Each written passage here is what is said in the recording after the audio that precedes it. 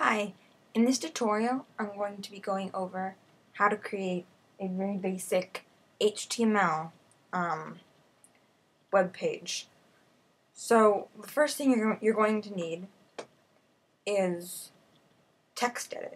TextEdit comes with Macs, so you should have it on your computer. So you're going to open that up, and this is what you're going to do. You're going to go to TextEdit, Preferences,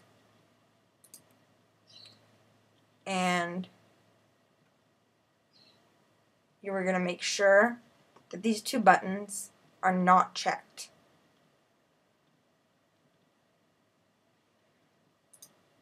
You're going to go to Format and click on Make Plain Text. So now what you're going to do is begin to type. So if you want, you can make the font a little bit bigger, because it's sometimes easier to have bigger fonts. So go ahead and set that up however you like. So the first thing you're going to do is use one of these tags, and then go HTML and make another one. That tells it that you are putting in HTML. Then you're going to go head, title, and you're going to type in what you want the title of the web page to say. So you could say example web page / title. So make sure here you have one of those tags and then a backslash, and that tells it that it's going to close the title. So let's preview this. So what we're going to do is we're going to go File, Save As. I'm going to call it Test HTML. Save it to desktop. .html. Now the .html is very important. You need to make sure it says this. So then you're going to click Save, and it says you'll use the extension .html at the end of the name. The standard extension is .text. Make sure you click on Use HTML, because that's what you want. So here it's opened up, and we can go ahead and click on it.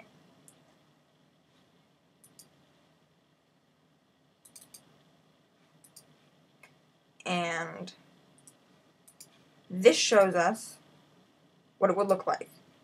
Now, we have not entered any text, but you can see at the top it says example web page. So that's a good start. So now, if you want to have a header, you can do H1, and that lets it know that you want to have a large title. The other ones would make it a bit smaller if it's H2 or H3. So welcome to my website. Now you can fill this in with whatever you want, because whatever's in between there is totally your choice about what you want to type. So again, the backslash H1, and that tells it that you're going to close the tag. So let's do Command Save on this, and then click on the refresh button. And here we go. You can see that it has updated. So if you want to center it, just do a tag and click Center. And then at the end of this, you are going to do another one, backslash center. Sorry, one of those. And you can see that with everything, you have to close it. And when you close it, it tells it that it's not doing that anymore. So only stuff that's in between here will have the desired effect, which is centering. So we'll save this, and we'll refresh this again. And you can see now it's centered. Now, there's some more nice things you can do, like underline and bold, make stuff bold, but this is already bold, so we can underline this if we want. If you want to underline it, you do tag U, one of those again, and then at the end, /U, and you're beginning to see that it always has that. So Command Save to this, and refresh this page, and you can see now it's done it to this one. So another thing you might want to do is change the color of the text. So if you want to do that, you can just go again here and click, make one of these things, and then type in font color, equals, and you make sure you want to do the parentheses, and then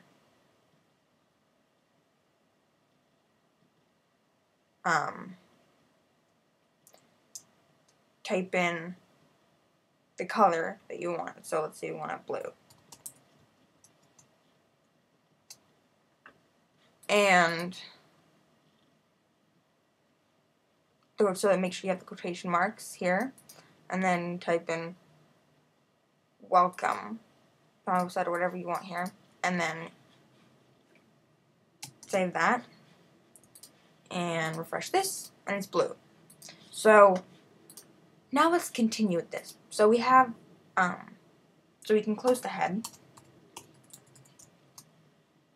So again, /head.